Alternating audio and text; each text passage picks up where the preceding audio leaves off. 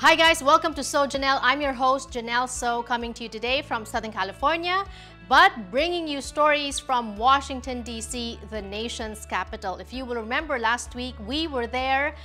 In fact, we even showed you the backstory of a So local hub called Purple Patch in Washington, D.C., which is a Filipino-American restaurant.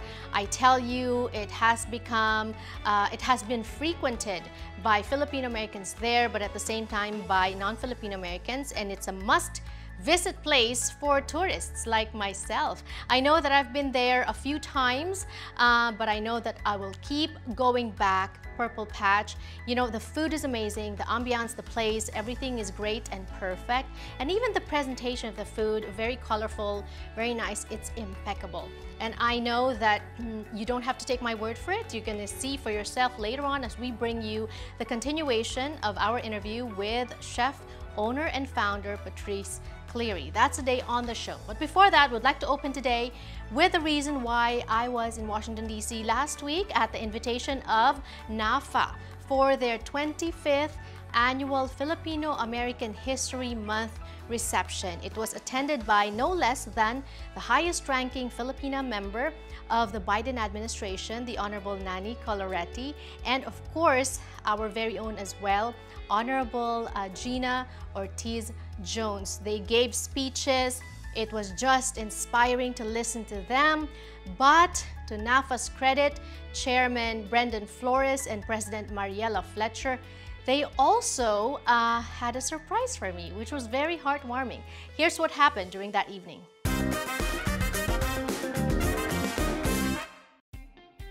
Good evening and happy Filipino-American History Month. And thank you for taking the time out of your very busy schedule to be here celebrating with us in our nation's capital. So this year, Filipino-American History Month's theme is past, present, and future.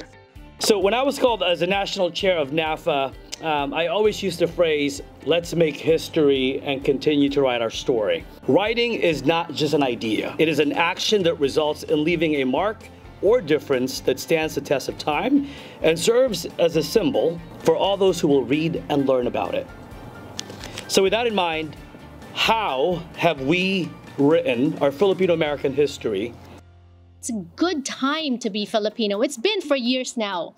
And today we also have the highest ranking Filipino-American in the Biden organization, who is representing very well here in Washington, D.C. for all the Filipinos. Being a Filipina and being part of this wonderful and vibrant community, it has and it will continue to have a profound influence on my life and my work. And I think that's why celebrating this month is so important. It's a gift to share history and individual stories of Filipino Americans. These are some of the most interesting and fascinating people I know in my lifetime, just from when I was born to now. So this is a month, it's a good time to consider how can we continue the traditions of service and education and compassion, and ask ourselves, how can I help others? What contributions can I make that will enrich our country and future generations? And many of you here tonight, like my grandmother and my mom, you've been doing this for a long time. You've been doing it all along. So you paved the way for people like me so that I could stand on your shoulders and so that I could succeed. And so for that, I want to say salamat po. My mom, a UP Diliman graduate, said, you know what, I'm gonna take your spot. So a UP Diliman graduate came here as a domestic helper, again, so inspired by what, she didn't know what she was signing up for, but so inspired by the American dream and what that would mean for her and what people know. If they come to this country willing to work hard, the sky's the limit. And so, y'all, it's a very special country where the daughter of somebody who came here as a domestic helper, the daughter of someone who came here as part of the Steward program can ultimately serve as the 27th Undersecretary of the Air Force.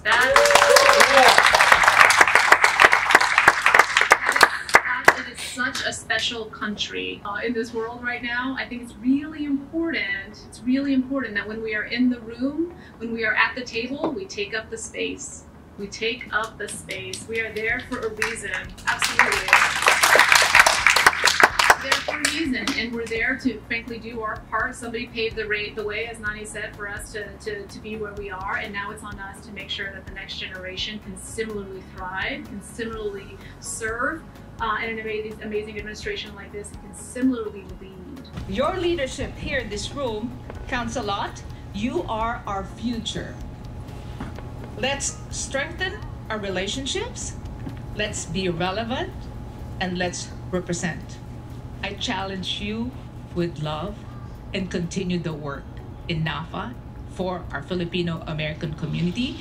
Happy Filipino-American History Month. Maraming salamat po.